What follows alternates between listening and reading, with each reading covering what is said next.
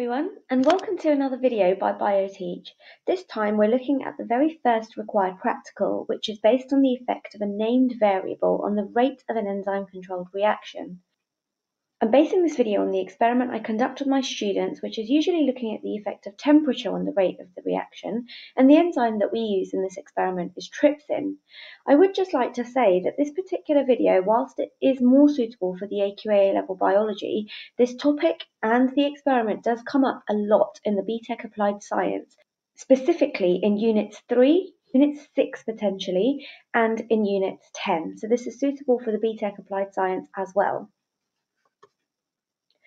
I mentioned trypsin in one of my earlier videos. It is the enzyme that helps digest proteins, and it is produced in the pancreas. The protein that trypsin will digest in this experiment is known as casein, which is a main protein that's found in milk. The theory behind this practical is that when we add trypsin into a dilute solution of milk powder, the casein will be digested and the solution will go clear.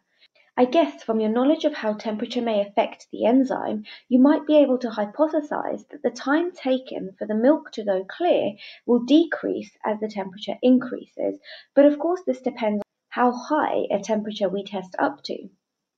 So the method outlined on here is usually what I would have up on the board for my students to refer to as they carry out the experiment. Of course, you will probably have your own method sheets that your teacher gives you in class, so you can refer to them whilst you're at your bench working. The first step highlighted here is to draw an X with a marker pen on the side of the test tubes. I usually recommend you do this close to the bottom part of the tube, as this is the part where the liquid is going to be. You would add the milk solution to 3 test tubes, and in another 3 test tubes you will add the enzyme and the buffer. If you have not heard of buffer solution before, you should note down that this is used to ensure that the pH remains stable or constant. So why do we want the pH to stay the same? Well, we know that pH is one of the factors that affects enzyme activity, so if the pH changes, it could affect our results and skew our data. That would mean that our data and our experiment would be inaccurate. When doing these practicals, we need to make sure all other factors are kept constant and only this temperature is changed. So once we have our 3 test tubes with milk and the 3 with enzyme and buffer, we stand all 6 tubes in a water bath at a temperature of 20 degrees, and we leave them in there for about 10 minutes so that the contents are all the same temperature. When you do this in class, you might get asked to do 20 degrees, another student might get asked to do 30 degrees, and another student might get asked to do 40, and so on. And your teacher might ask you to pool your results as a class, so that's just something to be aware of. Another thing to note at this stage is that you have 3 test tubes as you are doing 3 readings at the same temperature. Don't forget, when we do experiments, we do multiple trials in order to obtain a mean so that we can measure the repeatability and accuracy of our experiment and our data. Once the 10 minutes is up and the temperature of the contents of the tubes is the same, we would mix up one of the tubes with the enzyme buffer and the milk solution. By putting a bung at the end and inverting it, we are mixing it properly. Then we would put it back into the water bath. We repeat the same with the other 2 test tubes, and so all 3 test tubes go into the water bath, and we time how long it takes for the milk to go clear. Basically, you look at the tubes to see when that X at the bottom of your tube appears through the milk solution. You would record the time taken in a suitable table, and then using this method, and if you've got time, you could test other temperatures. I usually ask my students to do 20, 30, 40, 50 and 60 degrees to get a good range, but of course you might do 25, 30, 35, 40, 45 and so on. After collecting your data, you would record your data in a suitable table, and I've got a draft of that in a second, and then you could process your data and draw a graph of that to represent what you found. So from previous years, I've been able to gather a decent set of data from students' experiments. I'm going to share this with you in a second, but firstly I need to mention that this is raw data that's been collected. You have to be aware of what raw data is. By definition, it is data which has been collected that has not undergone any calculations. It also tends to be in an unsuitable format to perform direct data analysis on. What I mean by this is that it could be in two different units, so minutes and seconds, or we've got lots of data points and we haven't actually got the mean yet. So the raw data table looks something like this. As the temperature was our independent variable, that part of the data always goes on the left-hand side of the table. And then we have our raw data we collected from our 3 trials at those temperatures that are shown.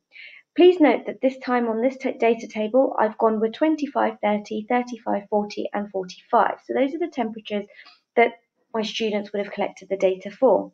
So we can see here that we've got 5 temperatures that were tested, and overall we can see that as the temperature increased, we saw the X appear quicker, especially between 25 and 40 degrees. But at 45 degrees, it seems it took a touch longer to appear.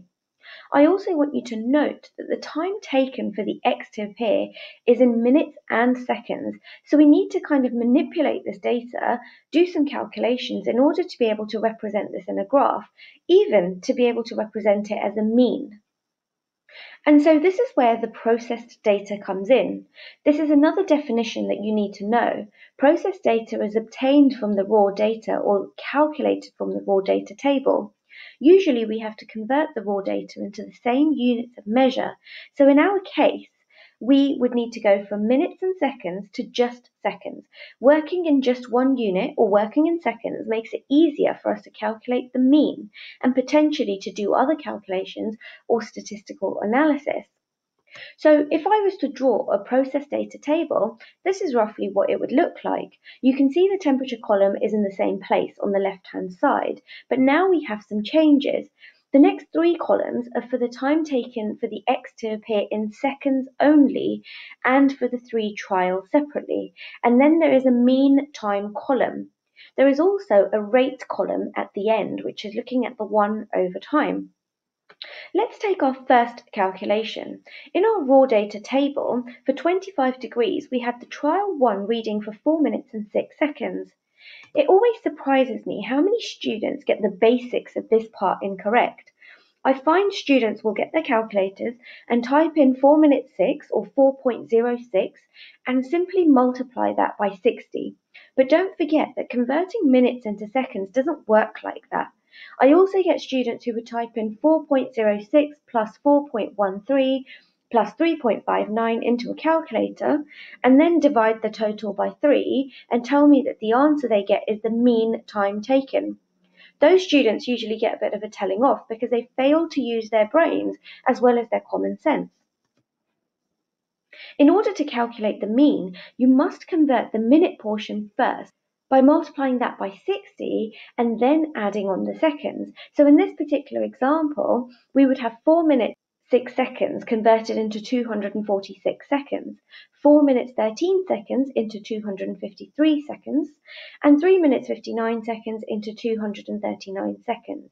We can then easily work out the mean, which goes into the column where it says mean time, and then we can do 1 divided by the mean to work out the rate. I think working to 3 decimal places is pretty sensible at this stage. So this is the process data for 30 degrees.